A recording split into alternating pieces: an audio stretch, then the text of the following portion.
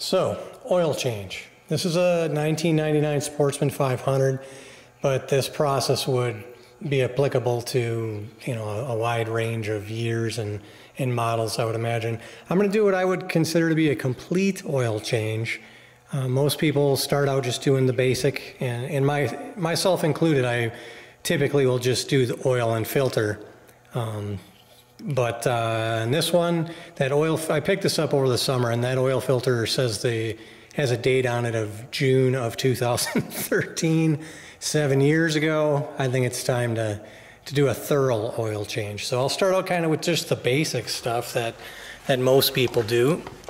Get in here, and that's just draining the oil and changing the filter. That's the most common deal. So your drain plug here. Oh, and again, I have all the plastics off on this wheeler, which I have another video demonstrating that. I took them all off in about 10 minutes. So if you're interested, take a peek at that. And of course, many other Polaris videos. So, drain plug here. Starting with that, because that's kind of the low point in the system here. Get my pan up just in case it wants to shoot out of there. Let that drain out.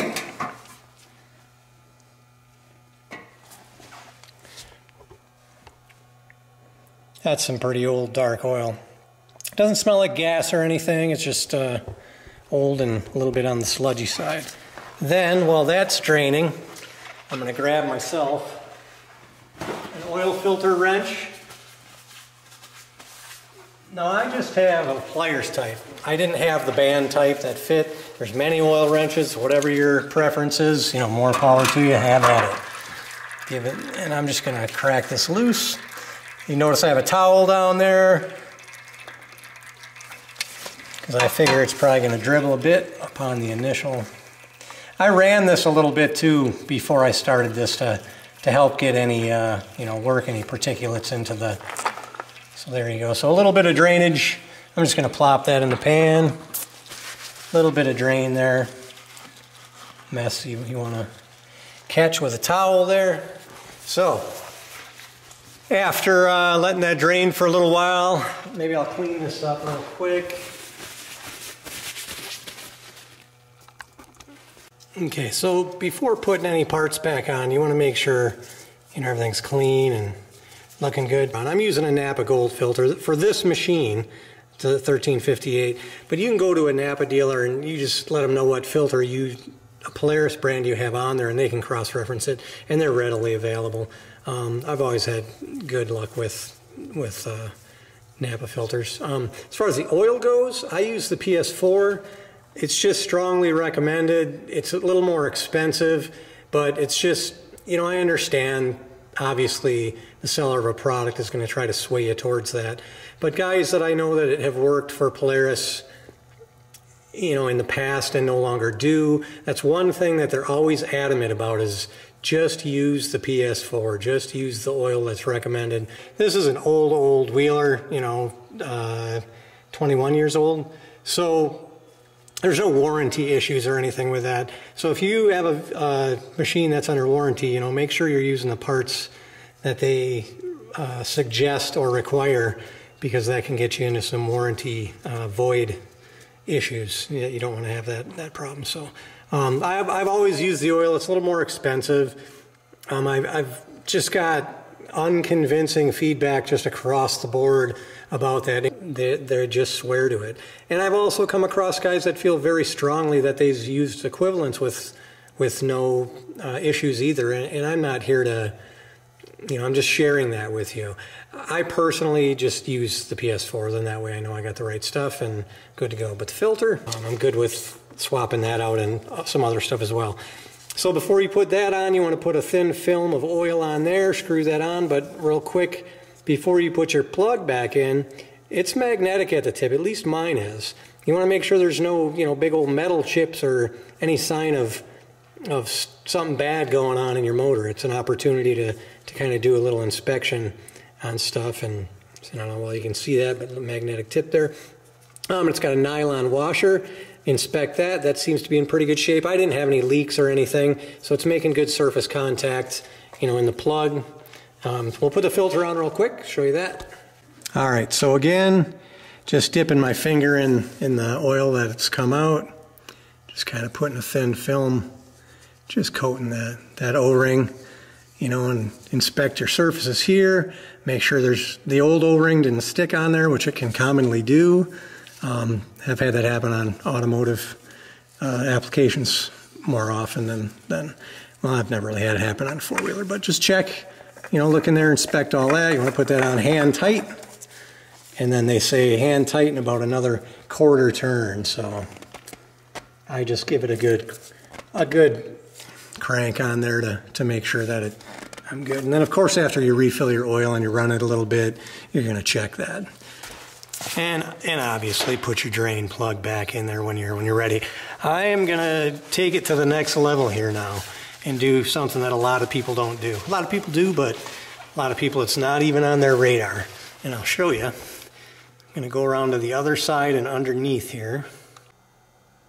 All right, so the other part I'm talking about is the crankcase, and it's on, if you come around to the side where your pull start is, and you go underneath and you see this, there's a slot here. Well, you can see that on the camera, but you reach through that slot and up to see kind of next to your drive shaft there, next to the universal joint. Trying to let that focus a little bit. You can see my wrench here, right there. Crack that. And I'm gonna hand loosen that. I'm actually gonna that with my hand there and let that drain out. And I'll let it drain into a cup, and I can kind of show you how much oil actually comes out of there. I mean, I can tell you, it's about 8 ounces. They say 1 cup, roughly, is still in the crankcase after you do an oil change to the point that I had demonstrated. And that's actually, you know, a considerable amount, if you think about it. It's kind of messy. It's kind of draining a lot into the pan as well. But you can see that pouring out of there, I hope. It said 8 ounces, but I think it might actually even be more than that. You know, like I said, a lot of people stop with the drain plug and the filter. And this oil has not been changed in so long, you know, 7+ years, that I felt I would dive deep on this and do this. I don't always do this, but it's really probably a good idea to, because that's kind of a low point in your system. It's actually even lower than your oil reservoir. And, you know, sludge and stuff is going to tend to hang out there, you know, when things settle and build up. You know, and if you got anything bad going on in your engine, it's going to reveal itself if you see metal chips in this oil and stuff. I mean, you'd probably know it if something that drastic was going on, but it's an opportunity again to really evaluate. So they said, the book says it's about a cup, 8 ounces. You're putting in 64 total, you know, with 2 quarts, a quart being 32. So that's an 1/8 of your oil. And to be honest with you, I don't remember how many ounces this cup is, but it's pretty dang near full. So had I just stopped where I was at and just drained that oil, there's still this much more in there. You know, that's quite a bit. I thought these were 16-ounce cups, but anyways, you can see that is full to the brim there, just about. I mean, not the brim, but it's pretty darn full. And of course, before putting your plug back in, inspect it. This one actually has a crush washer on it, you know, so when you snug it down, you feel that washer kind of compress and crush, and you know you're good. But it's in really good shape. To be honest with you, just based on the history of this machine, I wouldn't be surprised if that's never been out before. You know, since the oil hadn't been changed in 7 years, I'm putting a new belt on it and doing this deep oil change and all that. You know, dealerships may regularly go to this level, but I know, you know, the average guy doing it himself, you know, for a lot of people it's probably off their radar, so I just thought I'd share that with you. And if you already knew about it, well, great, there you go. I did double check that cup. Those are 18 fluid ounce cups. So that actually, I would say about 16 ounces came out of there, which, if I'm not mistaken, is 2 cups. I believe a cup is 8 ounces. have to double check that. I'm pretty confident.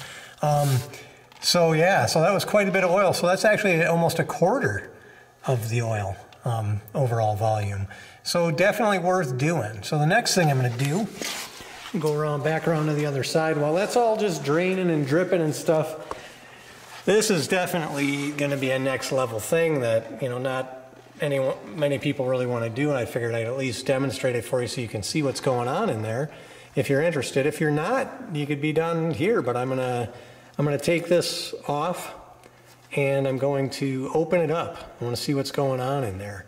I know there's a screen filter in there from one of, I believe, the return line. I don't know if it's a supply line or return line. Oh, real quick, very important before I forget. You need to reprime your oil pump. And to do so, I will demonstrate later, but to do so, you need to clamp off your breather hose, which is up here on the top. And I believe there's a couple of slits in it too, to relieve some pressure. That hose on the back there, that goes all the way, routes back to under your seat to the air filter. And so you need to clamp that off, put your machine in neutral, and then start it, it says, and then let it run for, I believe it's 45 seconds. But when I demonstrate that, I will clarify, you know, those finer details. And then the oil pump is primed. Oh, and also I clarified the oil filter. It says, you know, making contact and then give it another half a turn. I think I said a quarter to half. You know, most people that have done oil changes kind of have a feel for that. But if it's new to you, that's the ruling from the owner's manual. So I'm going to take this thing off, and to do so, it will be it'll be a bolt here and a bolt here, and there's a nut on the back. I'm going to take those two out. That'll free it up, and then I need to remove the supply line and return line, and then the breather hose up top there as well. And then it should be free. And then there's 1, 2, 3, 4, 5, 6, 7, 8, 9 bolts on there. It looks like, holding it together kind of like a clamshell, and I'll just pull it apart, and I'm curious to see what'll be inside there. And when I believe when I pull out the return line, I don't know if it's return line or supply line, I would imagine the return line, I believe there's a screen filter that I can clean out as well. And again, I'm going way above and beyond. One, I have the time. I have another machine if I need one. It's, you know, mid-November, and I'm just getting this thing ready for next season, just going through everything on it. So I'll pop that off and we'll demonstrate that for you, show you what's going on inside. All right, so that's out. So just real quick, there was a bolt here and a bolt here with a nut on the back. Had to undo that. Then from there, I had to remove the breather tube. This whole line goes all the way to the under the seat to the air filter, and that screws in the back there. It's just a plastic fitting. And then you have your feed line and your return line. Make sure you don't lose your crush washers that are on there. You have one up top here and one down there, and I think I used a 3/4 on that, if I'm not mistaken. But again, you know, just try your sockets and see what works for you. That's just a little nipple there that it sits in a rubber grommet. So here's what I was talking about a screen filter inside. Where this, I believe this is the return line. I'd have to look. One on the top and one on the bottom. I'd have to clarify that, but one's return, one's feed. Then this bottom one, I had to hold this and then crank that off. I think I used a 19 millimeter on that, and again, yours may differ. And 3/4 on that, probably a metric closer size to that, but 3/4 worked. Took that off, then I loosened this and I took this off. Again, this is on the bottom, on the back. Took this off, and then this is that screen filter I was talking about. And I can see there's quite a bit of sludge and stuff on there. I don't know how well you can see that, but you know, now's the time to clean that up. And who knows, it could just be all kinds of stuff. It could be crud from oil filter, it could be crud that got in just, you know, from when somebody filled it, who knows. But now's the time to clean it. And again, I don't do this every time I change my oil. In fact, this is the first time I've actually taken one of these out. And I thought I would check it out and share it with you guys because, you know, not everybody dives that deep on it. So now I'm going to take this cover off. And I'll show you that. I won't put you through taking all the bolts out, but I'll get them all loose and then I'll lift that off and we can see what's going on inside there. So real quick, one thing I have to emphasize again is I feel like I maybe didn't emphasize it enough when I emptied the crankcase, is the manual says that anytime you do anything more than just emptying this drain plug and the filter, meaning if you disconnect any of your supply or return lines off the back, it says you need to prime your oil pump. So make sure you do that. And I'll demonstrate that here at the end of the video. But some of you may have got what you want out of this already and you're done. So, but if you're still here with me, watch for that here in a minute. We'll get to that. But first I'm going to open this thing up here and I'll show you what's going on inside. All right, so I've taken all the bolts out and we'll pop this apart. There's a gasket in there, so that will, be a little stubborn. So that's pretty much what you got, It's your oil reservoir. You got a couple of chambers in here, but it kind of works its way through. I think this top part up here is pretty much hollow, and that's the breather apparatus. And then from here down is your oil. I think just through deductive reasoning, I think that's the bottom one is the supply line. And I say that just because there's crud in here and there was crud on the outside of the screen, that stuck through here, this side of the screen. There's nothing on the inside of the screen as though grungy oil was coming back and through that screen. Otherwise, the inside of this versus the outside would be full of crud, and there's nothing in there. It was all on the outside. So I think this is the supply line. But again, that's not that important to me, to be honest with you. But just sharing that. It has no bearing on what I'm going to do here or what I'm trying to show you. And again, I wasn't even trying to show you how to take this out and all that stuff. I just intended on cleaning that screen and wanted to see what was going on in here. And also, you can see that your drain plug is right across from that, but it still didn't drain all the oil out. You can see I still got, I don't know, well, you can see that pooling in there, but there's still a little bit of oil in there, so I'm going to dump that out. I'm going to wipe this thing out all real good, make sure the gasket's good, put it back together, and put all of it together. All right, so that's all cleaned out. Going to put that back together. Gasket was still pretty good, so I'm going to go with it. Kind of cleaned everything off real good. And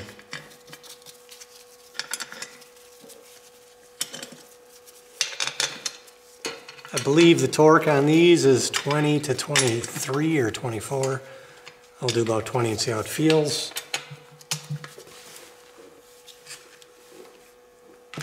Missing one, there it is.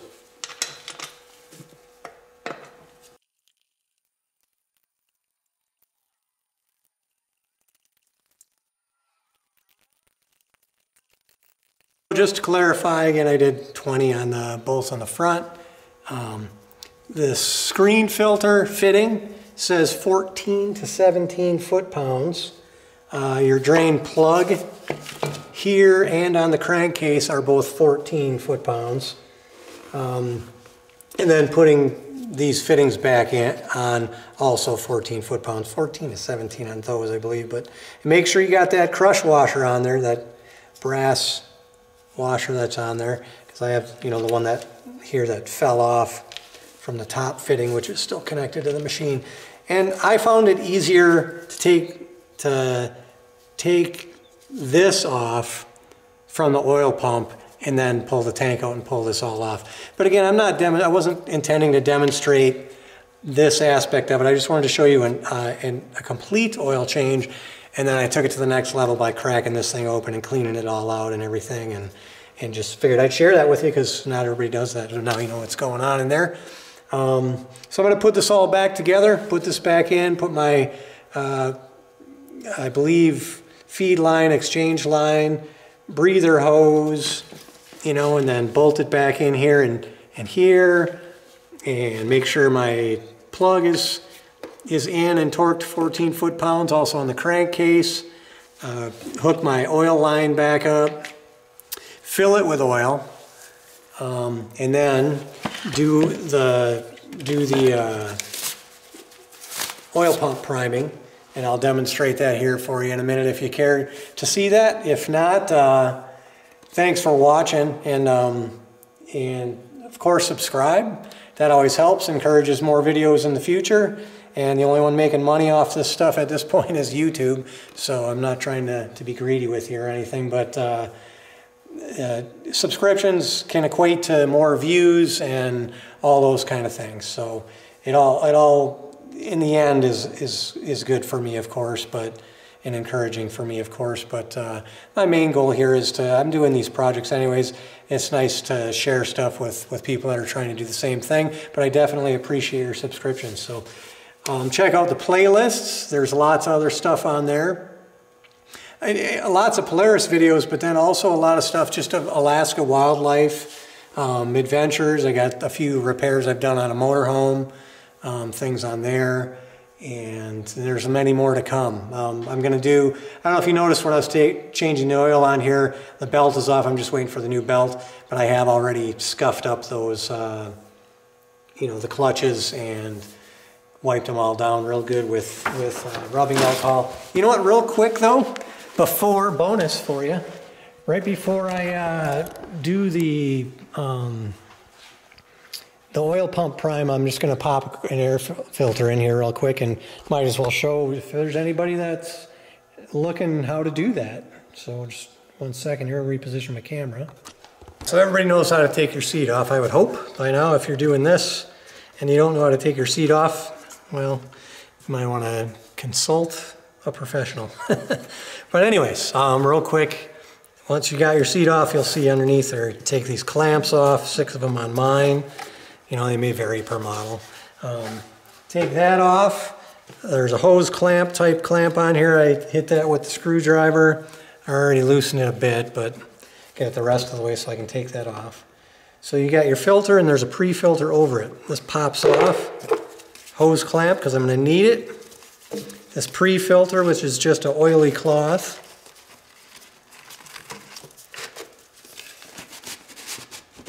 And that one's in need of replacement for sure. So if you're wondering what it looks like, one looks like. And again, I'm doing all this basic stuff over the winter, so you know, that's something that I'm going to do. Here's a brand new one. You know, it's so white, it's throwing the white balance off. It's so clean. You know, you got your end that's solid, open end, that obviously goes on. I'm going to put that pre-filter on. That's, again, just an oily, I don't know if it's fiberglass or what the actual material is, but it kind of stops any of the bigger stuff, and it'll actually, you can take that off and clean it to, you know, get better performance and longer life on your, out of your filter. I can't tell you how many rigs I've seen without one of these on it. You know, people just, either it gets trashed and they figure, oh, I don't need that. And then they put, you know, just put the filter back in. Anyways, get that straightened out there, sorry. I know that's taking a little bit. You can figure that out, I'm sure. Make that all pretty. There we go. So that's on there, put the hose clamp on there. Accordingly, I want to situate it so I have access to the screw. And then you just kind of snap that on.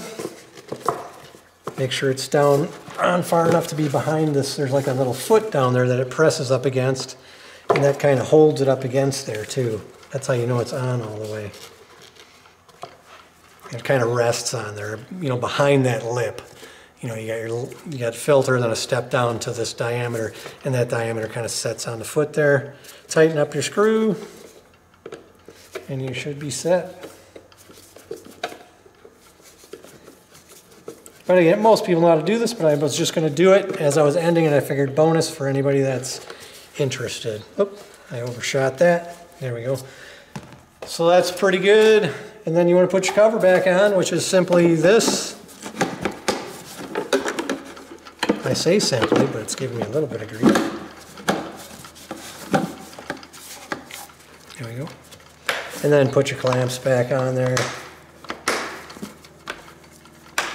And there you go, one more maintenance thing done. So one other little side tangent nugget. I'm not replacing it at this time. I just wanted to point it out to you guys. But you know, you have the breather hose line going from the top of your reservoir to your air filter box. And then coming back from the air filter box is this, it's an inline breather filter. And I don't know if you can see how well you can see that, but it's just a plastic filter. Almost, it looks like a fuel filter. Again, I'm not going to replace it right now, but just wanted to point that out to you. It is probably a relatively cheap item, maintenance thing you can replace. You know, the large filter I replaced earlier in the box is pretty much a pre-filter for this. And you would never want to, you know, run without that. So I'd probably check that out, but I won't put you through that. You know, you just take off 2 hose clamps, pop that out, put a new one in. Just make sure it is directional. Make sure you put that in according to the instructions. But anyways, so on to the prime and the oil pump. All right, so I put everything back together after cleaning it. I'll recap it for you. But again, this video was not necessarily to show you how to take out and put in your oil reservoir and all that. It was mainly to do a deep dive oil change, I guess I would call it. So new filter. After taking this off, I put it back on. On the inlet on the back, I believe it's the outlet for the oil, the bottom one that had the screen filter on it. When you put that fitting with the screen on it, you're supposed to put, they said Loctite PST 505. I actually used Permatex thread sealant with PTFE. The manual says PST 505 or equivalent or PTFE sealant. And Permatex PTFE meets the requirements to the best of my knowledge. Time will tell. Just kind of keep an eye on it. If it leaks or if oil deteriorates that over time, then I'll obviously have to address that. But just telling you what I did. So you just dig into the information, you know, available to you to see. I've read lots of threads that have indicated, you know, a lot of guys are just using like standard thread lock and stuff. But, you know, I like to use what they say so I don't have to go back and do it again. So, anyways, 2 bolts holding the reservoir back on. Outlet, inlet on top, both cranked down to 14 pounds, foot-pounds. Let's see. I rehooked up, you know, the one hose I had disconnected here, the top one, which goes to the bottom there. And then also, of course, put the plug back in. It's so hard to see here, I realize. But put the crankcase plug back in there, 14 foot-pounds, and then you can see the back side of this stuff too. I don't know how well you can, but line on the bottom, line on the top.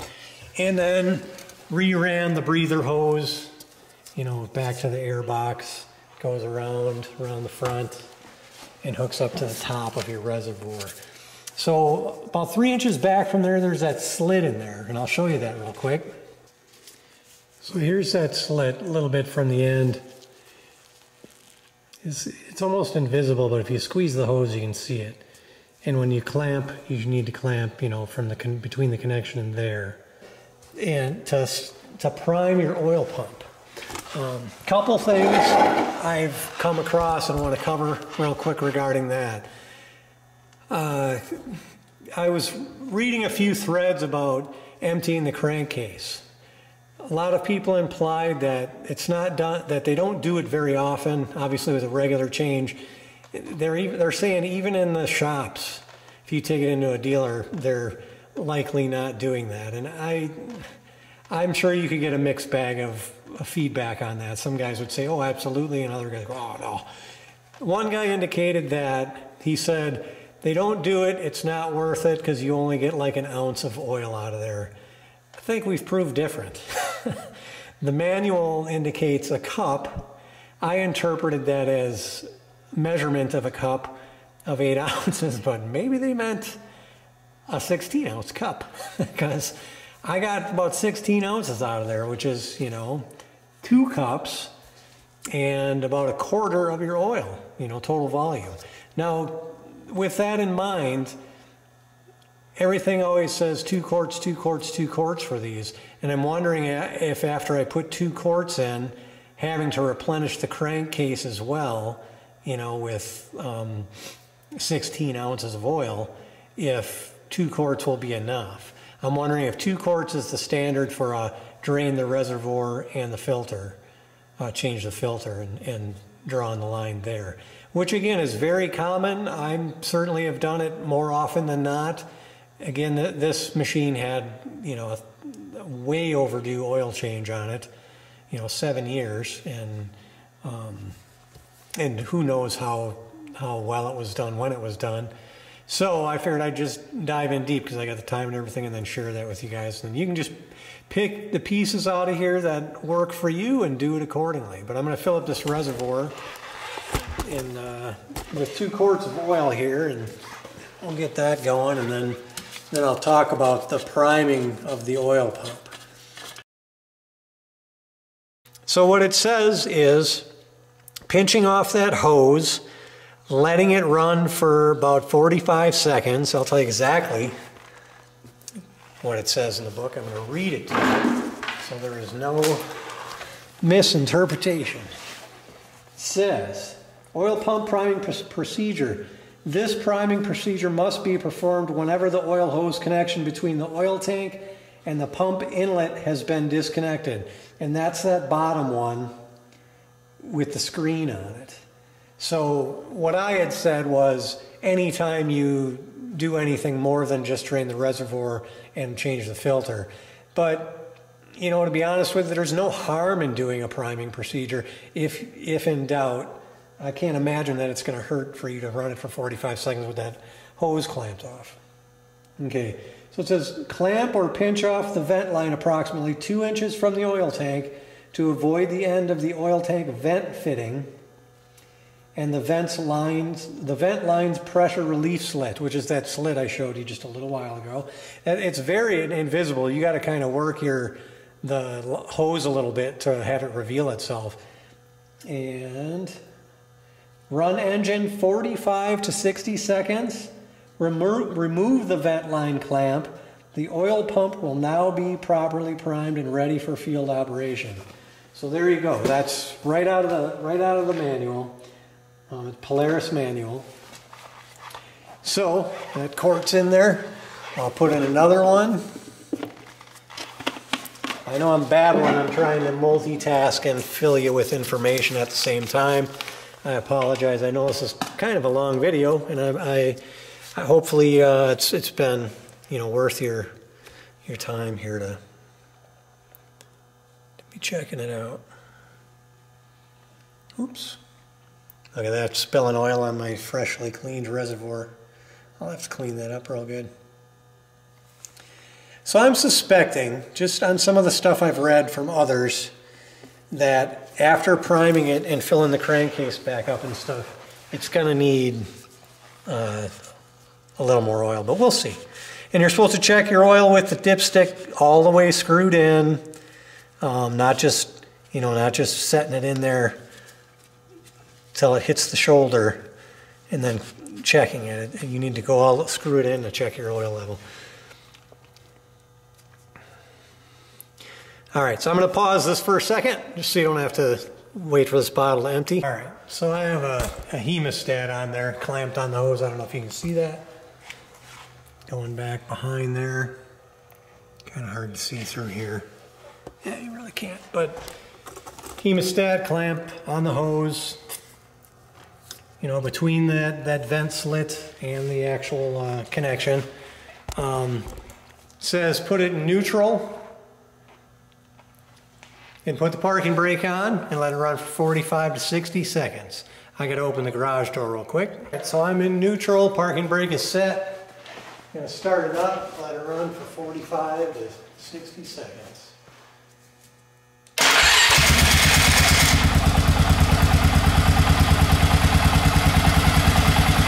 again, I have that hose clamped off. There you can see what that primary clutch spinning looks like, with the cover off and no belt. And then it says you're good to go after you've primed that, like that.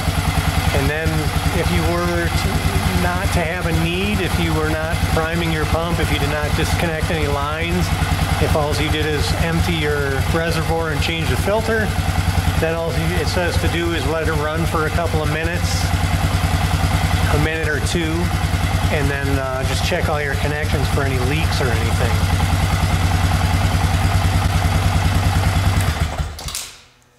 Okay, so that's that.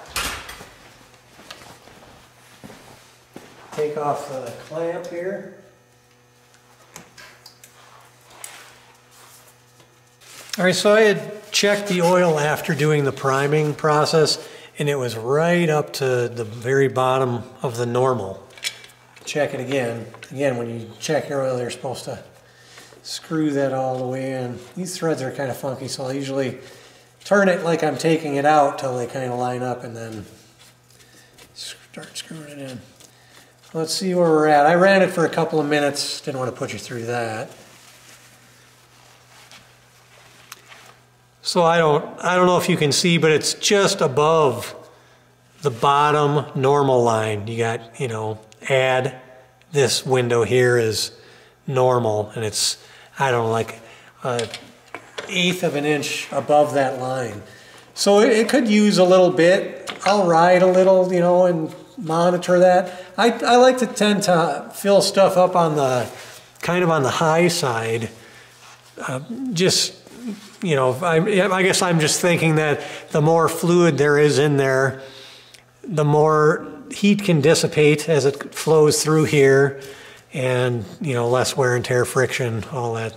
But I guess arguments could be made the other way too, that maybe if there's too much fluid in there, you're not allowing as much cooling because of the mass of all the oil. But anyways, you guys can comment about that all day long in the comments if you want, just thinking out loud. But I tend to fill stuff on the higher side, you know, kind of in the middle to 3/4 of that range. But that all looks good. That's pretty much it. If and of course, go around and check for leaks. I've checked everything. You know, I checked, you know, my line connections in the back, the hose connection, the plug on the other side, this plug, everything looks good. I'm just going to clean everything up here real good, wrap it up, and I will, you know, check tomorrow and see if there's any drips anywhere on the floor or anything. But 2 quarts did it. I really didn't think it would. I thought I was going to have to add a bit more. In fact, I have a quart sitting here on the seat ready to go. But anyways, hope that's helpful for you. You know, I'm sure I didn't cover every last thing on there. Did my best with it. It was quite a bit to cover, and I kind of went off on a few tangents as I went with the air filter, but threw that bonus in there. But you know, I also went above and beyond what I would normally do. You know, if I were to do this again, just, you know, what I call a deep dive oil change, I guess I would do the reservoir, the filter, and the crankcase, and move on, refill everything. Then I don't believe you need to prime it then per the manual. You know, cleaning that filter out, that screen filter on the oil line, you know, that's a rare thing that you need to do. But I got to tell you, I don't know how well it represented it in the video, but I had quite a bit of crud in there. It looked like little, you know, pieces of plastic from, I don't know, some fittings somewhere in the assembly. I don't know what all the sources could have been, but it wasn't just sludge or grit. You know, there were large pieces of stuff in there. You know, it could have been from original factory stuff that just kind of works its way through the system after assembly. I don't know. But anyways, it was worth it to me to open that up, and I just thought I'd share with you guys what that looked like inside there. Anyways, so babbling. If you liked it, like it, and, you know, and of course subscribe. I'm going to make a lot more videos. It doesn't cost you anything to subscribe. Some people don't understand that. And if you don't want to be notified about more videos, just turn the notification off. But you know, YouTube is making money off of running ads on the videos, and until I have a minimum number of subscribers, you know, they don't share that with you. And, you know, in the long run, it would be nice in my retirement to get a check for $5 every month or something, but I need to get the subscribers. So subscribe, and there'll be a lot more videos to come. And if And if you haven't already, check out the Polaris playlist. I have tons of videos on there for Polaris. Well, not tons, but quite a few, a good handful of them. This was kind of going back from some of the stuff I'd done, a little more basic, because I knew I was going to dive deep into it. And, you know, I thought I would share that because I haven't seen anybody do any of this stuff other than just the basic oil change, basically, over the years. And somebody asked in the comments if I had one and was I going to do one. So I was doing this, so here we are. So check out the channel, check out the playlists, all kinds of stuff, Polaris stuff, Alaska stuff, wildlife stuff, motorhome stuff, all kinds of things. So check it out, and we'll see you on the next one. Thanks.